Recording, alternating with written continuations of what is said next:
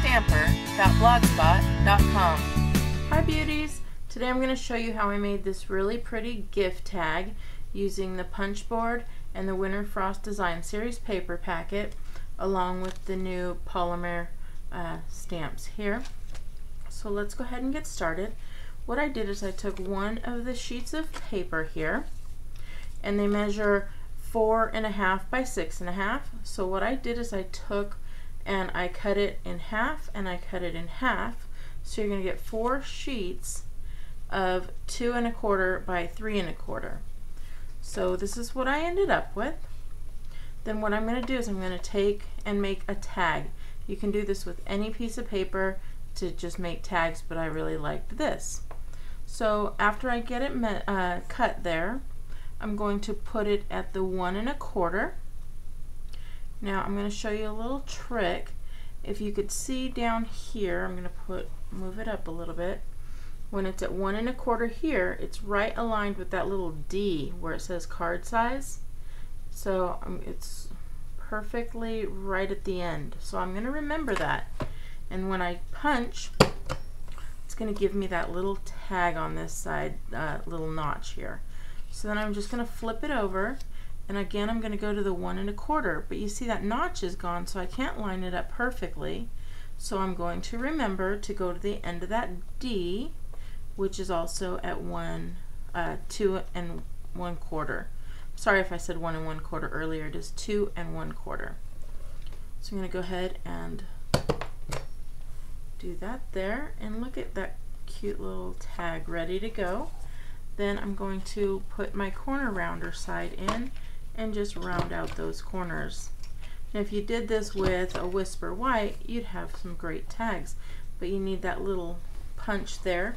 You could always use a circle punch if you wanted to, but if you've seen before, I use the ticket punch, and this is the exact same size as this, so you can just hold the edges and scoot it on in there.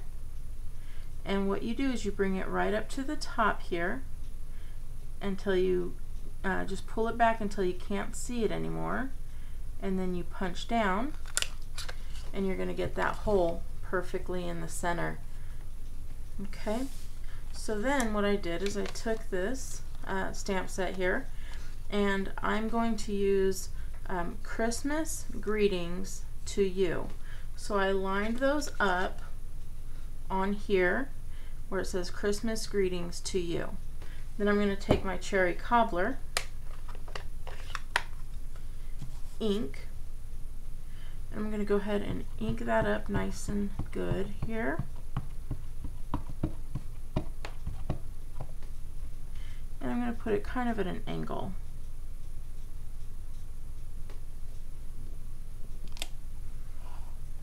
And you could be done if you wanted to there, but I want to add some of the snowflakes. I got the little snowflake on one side and the medium-sized snowflake here, and then I'm just going to go ahead and ink those snowflakes up, and I'm going to put one right here.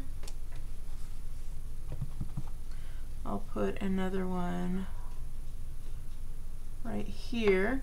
I love these stamps because you can see right through where you're going to be putting it. And then I'll go ahead, if I wanted to, I'll put one right here and another little one right there. Again, you can be done at this point. You could add some embellishments if you wanted to. What I did on my last one is I added some of the embellishments, the frosted finish right here, and then I used some cherry cobbler ribbon and just tied it off with twine. So that is how you make it. You can design them any way you want, but again, using that envelope punch board to create the base of the tag. Alright beauties, I hope you enjoyed my video, and visit me at BeautyandtheStamper.com. Thanks and have a great day. Bye! For more tips and techniques, visit BeautyandtheStamper.blogspot.com.